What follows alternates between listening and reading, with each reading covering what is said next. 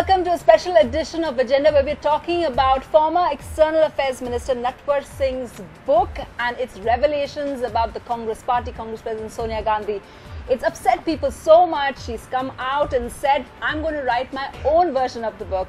Look at what other politicians are saying about revelations that one, he's said that she is Machiavellian, and other revelations about her and Rahul Gandhi about how it wasn't really her inner self that made her stop from being a Prime Minister in 2004. Take a look at the political turmoil that it's caused.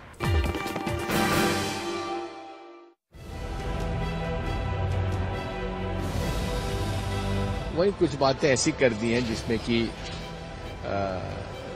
किताब के बिकने के लिए कुछ एक मसाला तैयार हो जाएगा। इस तरह से त्याग की मार्केटिंग कांग्रेस ने की, आज उस किताब के बाद वो पूरी तरह फेल हो गई है। पूरे देश को ये पता है कि सत्ता का असली केंद्र 10 जनपद था, इसमें कोई शक है क्या?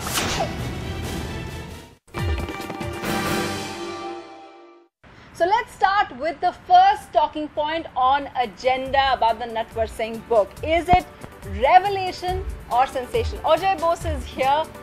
He's written a biography himself of Mayawati. We have Rukmini, Bhaya, Nair, a writer and from IIT Delhi, and KTS Tulsi, who will tell us all about defamation laws and all that it entails. Ajoy Bose, first to you. Do you think it's revelation from all that you've read, or is it just sensationalism as the Congress is claiming? Well, both go hand in hand. I mean, what the book obviously is taking advantage of is that the Congress party has lost power after 10 years of rule. Many would call it misrule. And then now Mr. Natwar Singh, who's been a family courtier for many, many decades, have turned against the Gandhis because he was dropped quite unceremoniously some years ago. So he's certainly got an axe to grind in terms of rubbishing the Gandhi family. Yeah. And he's taking advantage of the atmosphere. There's no question. You know, when that. someone has an axe to grind, does it take away from the contents of the book? We know that people may have, but does it take away from the... Well, Yeah. I'm afraid so. I mean, does. I think that, Okay. there is a credibility gap, and, we will have to see how authentic his revelations are. I want to ask, before I get to our other panelists, I want to ask all of the students, have you all followed this? I mean, did it want you to, do you want to read that book now because you know how many headlines it costs? Yeah? Yeah? You want to read it. Why do you want to read it? Because we got lots of knowledge about the Mr. Natwar Singh. Yeah? You think so? You also want to read it? Yeah, because lots of, most of the headlines that we are, I just come from home, and now also I was just hearing about this Natwar Singh case, so I really want to know about it. So, Mr. KTS Tulsi, the Congress party might fume and rave and rant about it, but it seems that Mr. Natwar Singh just, with one book out and the advanced copies out, he's got everyone, all these young people who don't otherwise read political books, they want to read it. Well, to that extent, I think the book might work. That was the main objective, to make money. Yeah. But I think that there are two things I want to say about this book. Yeah. One, that whatever I have come across from the net or from the media, the timing. Okay. Timing of the book and credibility of the book. Okay. These are two issues, because why did he not come out if he was so angry, if he was so hurt? For 8 or 9 years, he kept quiet. Why now, after his son has joined the BJP and is a BJP MLA? So, is it that the party is trying to put things together at the moment? You think and it's a another BJP bombshell like conspiracy? Sanjay Baru? You're saying it's like a BJP conspiracy? Well, he is definitely trying to make things harder for the political party of which he was a part for most of his life. And he is now all out to torpedo them in not being able to take on the BJP. Now, and the other is credibility. You see, the credibility... Which is what Ajoy Bose was talking about. I believe that he has used the expressions in his book that he has been victimized, he has been slighted, he has been humiliated. So if all that is there and he was dropped... I just want to make it clear to our audience members and viewers at home that we're all going by newspaper reports because we haven't all read the copy. These are all... That's right. Go ahead. And he says that he was dropped like a hot potato or whatever. is this not then a revenge ploy? Okay. And revenge after 8 or 9 years, when he knows that he wants to hurt. Okay. So it's not really about public interest or anything.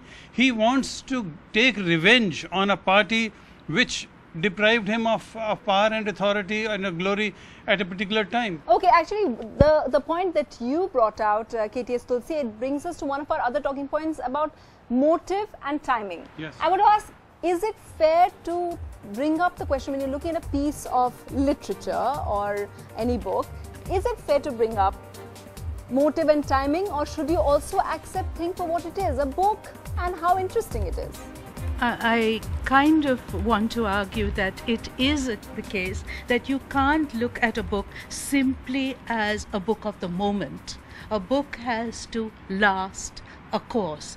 And what I want to say about the biography in general, putting aside Natwar Singh for the moment, is that it's a very important form because it bridges the gap between the public and the private. There are all these people who are there on the screens all the time, Sonia Gandhi, Rahul Gandhi, and Narendra Modi and so on, and they have inner lives, they have psychologies, they have minds, and everybody knows that everyone is interested in the inner lives of these people. So I think we should, while we may question the motive and so on of these people, we also need to look at the form of the biography. But I want to say something.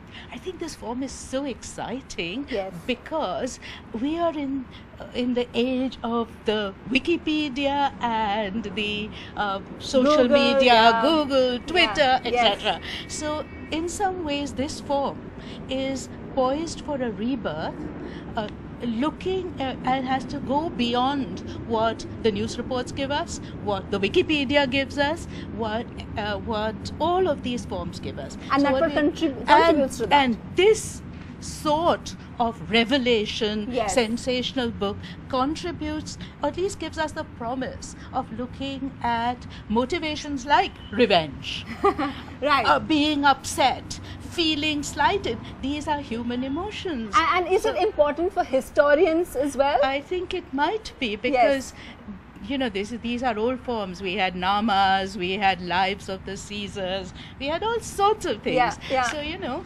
of course, there's a rebirth, and we are waiting for, I think what will be very interesting is to read this book on merits, despite our terrible suspicions.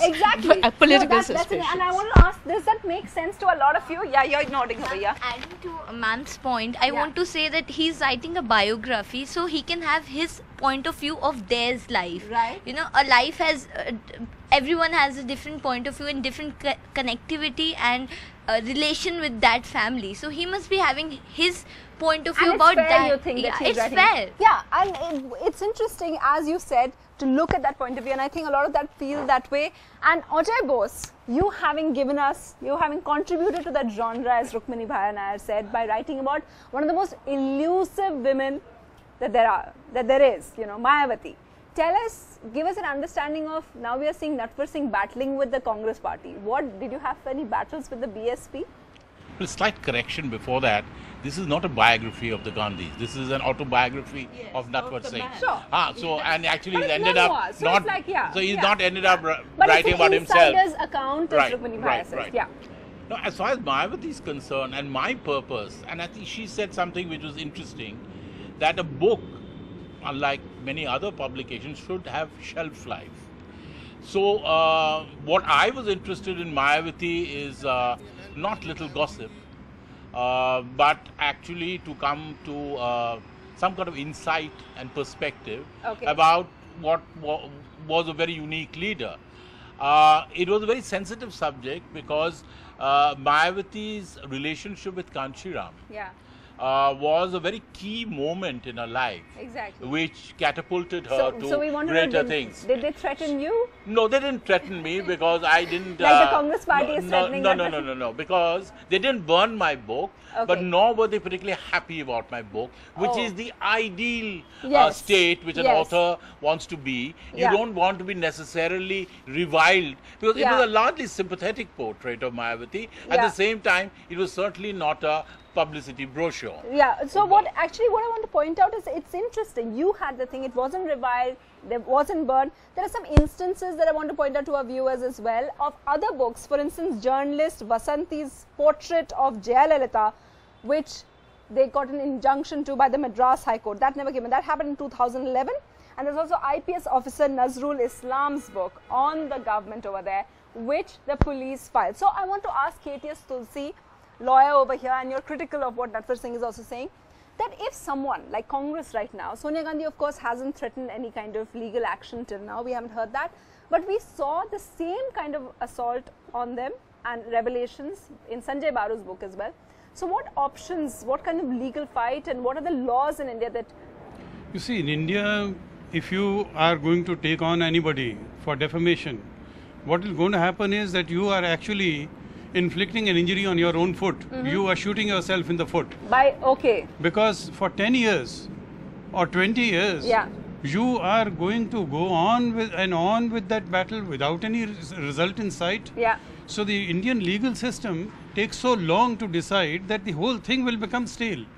And you see, to me, but there people have succeeded, of course. No, but this book itself is such a damp squib, according to me. But she doesn't think so. Hardly, I haven't read it. Hardly any revelation. No, I agree in the sense that I would have actually liked to know a bit more about the corruption part, and particularly about the circumstances in which he was ejected from the party. I'm talking about the oil money which... But maybe that's there, we don't know. No, but it did not come through the interviews with Karan Thapar.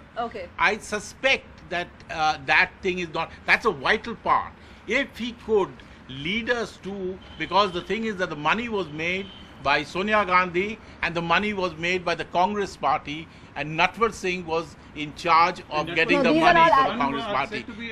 These were the rumors, these was the speculation. In his own words, he says that he was dropped because of the allegations of oil for food. And in Walker report, he was indicted.